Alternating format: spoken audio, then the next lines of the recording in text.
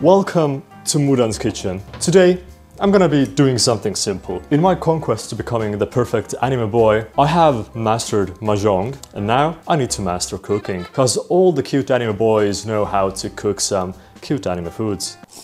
Join with me on this journey where I try to make a pork cutlet, the most basic of anime foods, and see if I fail or succeed. My bet is I'm not gonna do that well. Either way, let me show you what I'm working with. I have a camera. We're really getting fancy over here. And I also have PC view, so you can see the recipe. It's supposed to take 15 minutes to prep and 30 minutes to cook. My bet is that I'm going to spend the next hour and a half doing this. So, what's the challenge? I don't want to just make food. It needs to be something a bit more than average. So it has to look similar to it, but not only that, it has to taste okay. I count this as a success if I'm able to eat it until I'm full, but if it tastes like ass, then that's a fail from me. And if I fail, I'm gonna give 1,000 bits to whoever you want. Let's just start now.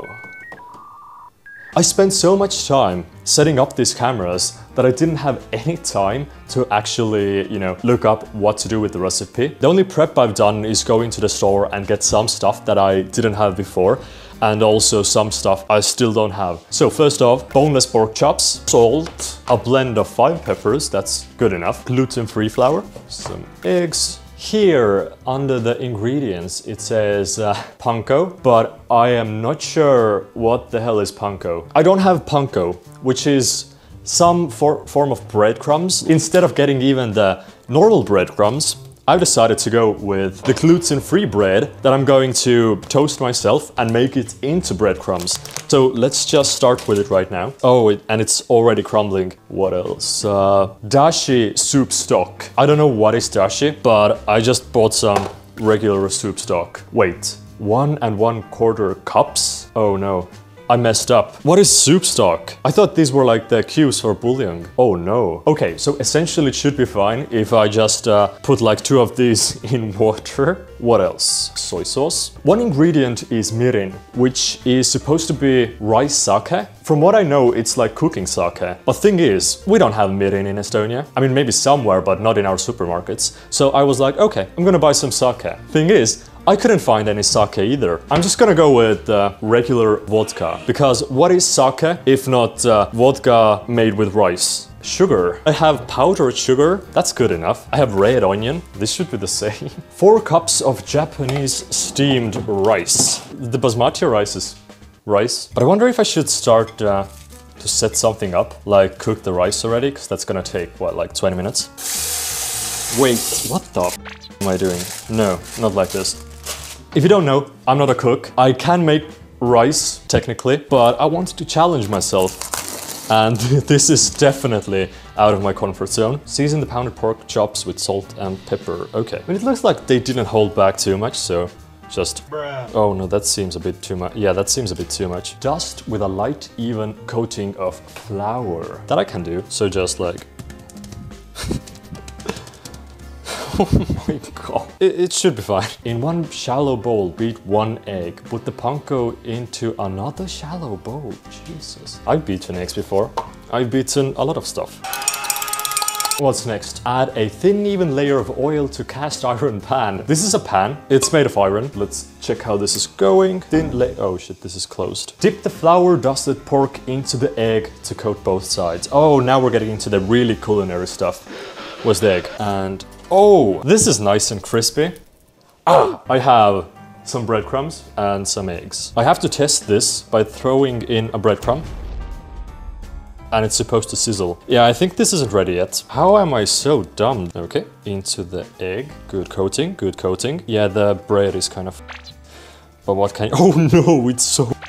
Oh, it should be fine. It's gonna be fine. Just believe in the heart of the meat. Oh my god, what have I done? It should be just smooth sailing from now. Unless the meat burns to a crisp, then it's bad. Oh shit. It said 5 to 6 minutes. The rice should be ready any second now. But where do I put it? Oh no. I feel it should have more oil, cause this doesn't have any cooking on it. I'm not gonna die, right?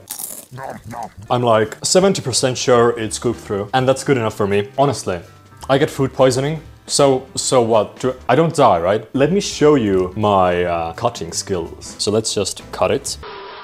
I mean, it looks cooked through. Doesn't look the best because of the bread. Live and learn, or die from being food poisoned. Soup stock.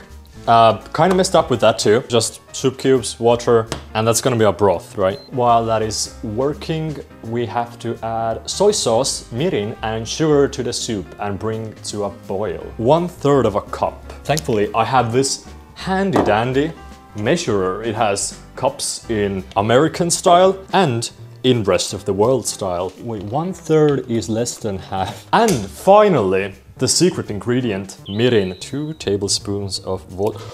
Remove from heat. So once it starts boiling, okay. To cook 1 serving of katsudon, put 1/4 of the soup and 1/4 of the sliced onion in a small skillet. Skillet? A pan is just a cheaper skillet.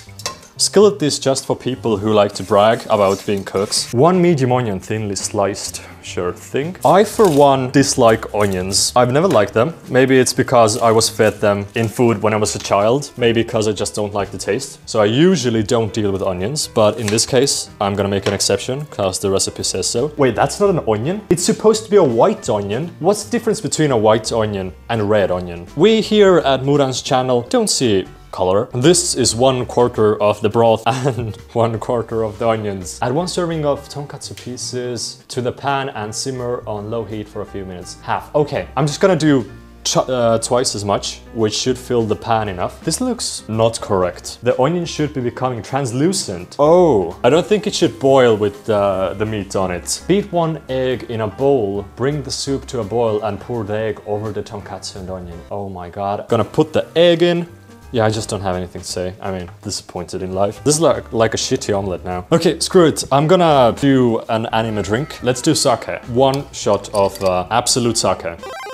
Should I drink soju? Poll right now, because the sake was so bad. We're all good. Let's combine the final 2 things. Oh my god. I'm starting to slowly regret the bet. A slight bit. Okay. Guys, we've made it. This recipe said it would take 15 minutes to prep, 30 minutes to cook, 45 minutes in total. It only took us 1 hour and 24 minutes. That's less than double what they said, and it's a win in my book. But second, the challenge was to make something that looks okay and tastes okay. Doesn't have to look the same, doesn't have to taste the same. It just has to be passable food. If it's anything less, then I'm gonna donate 1,000 bits to whoever you want. So, the file. I just looked at it. This is how it should look like. Nice pork cutlet bowl. This is how it looks like. Oh no, this is the wrong camera angle. I mean, understandable that it doesn't look this good here. You need a top-down view. The original, my version. Original, my version. To be fair, I haven't ever tried katsudon before, so I don't know if this is gonna be good or bad. I'm just gonna rate it by if I eat the entire thing, if I'm hungry. Oh my god. So it was very intense in the beginning, but it kind of simmered down after I started eating rice. Good thing is, I didn't mess up the rice. The meat was, I think it's cooked, like I'm pretty sure. I think the broth was a bit too heavy. I mean, it's a solid 5 out of 10, maybe low 5. Because I'm gonna finish this, but I probably wouldn't go for a second batch. It's not that good. It was a fun stream. Might do some cooking later on, maybe higher level 2 cooking. I do want to do this desserts though. Thank you for stopping by. Always fun having you, and see ya!